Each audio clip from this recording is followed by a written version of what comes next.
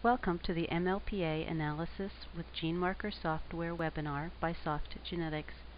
Basic functions in GeneMarker, such as importing data, setting analysis parameters, size and allele calling, importing, creating, and calibrating panels, are all covered in the introductory webinar.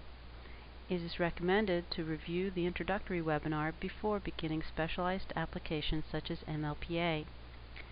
Multiplex ligation dependent probe amplification, or MLPA, was developed by the Microbiology Research Center, MRC Holland, in January 2002, and is a technique used to detect exon deletions and duplications in genes. My name is Teresa Snyder-Leiby. Thank you for joining today's webinar. GeneMarker is a comprehensive software program which starts with raw data import, data analysis, and linked special applications with final patient reports.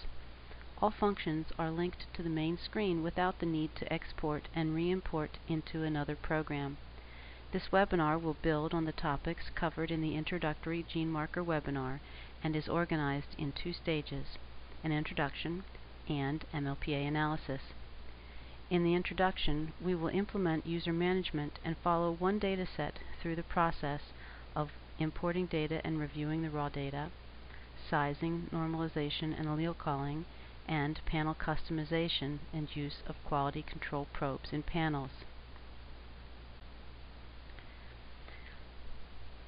For MLPA analysis, the same dataset will be used to demonstrate the MLPA analysis application in GeneMarker. MLPA analysis is directly linked to the main screen.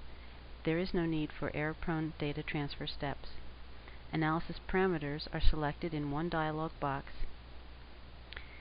MLPA results are easily reviewed with graphics and report tables.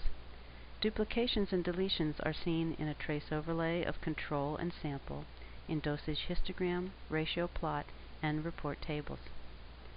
Final patient reports contain a customized header, results in a trace overlay and report table, and an authorization footer for signatures and dates. To begin, let's activate user management. User management provides control of the user access rights and generates a user and edit history for each project.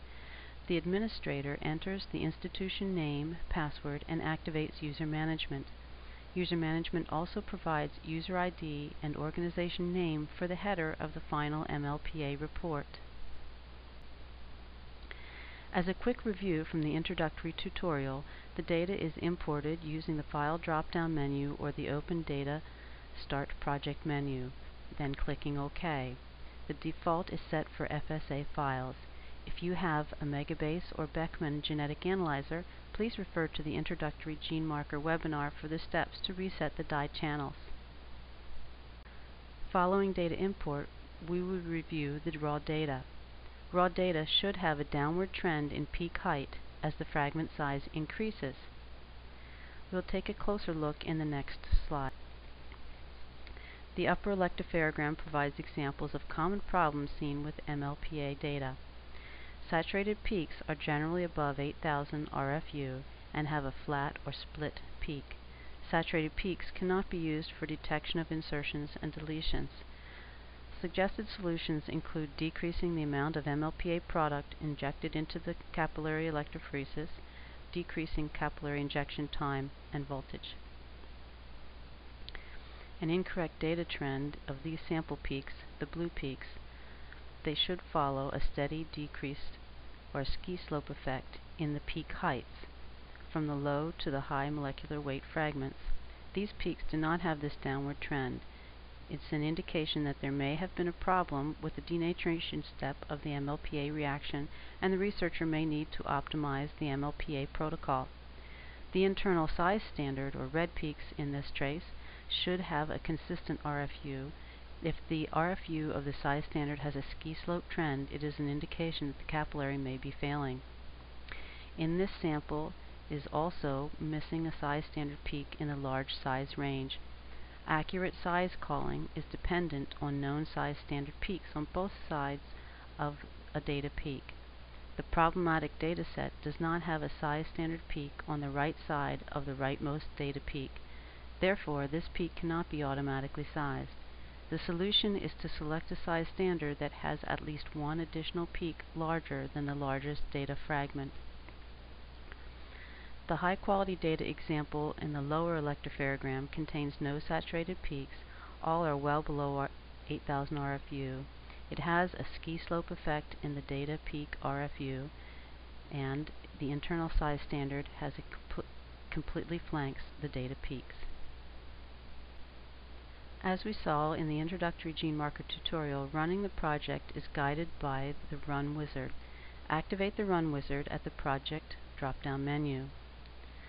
Select an existing template or create a custom template of run parameters. To create a template, type in the name of the template in the first rectangle.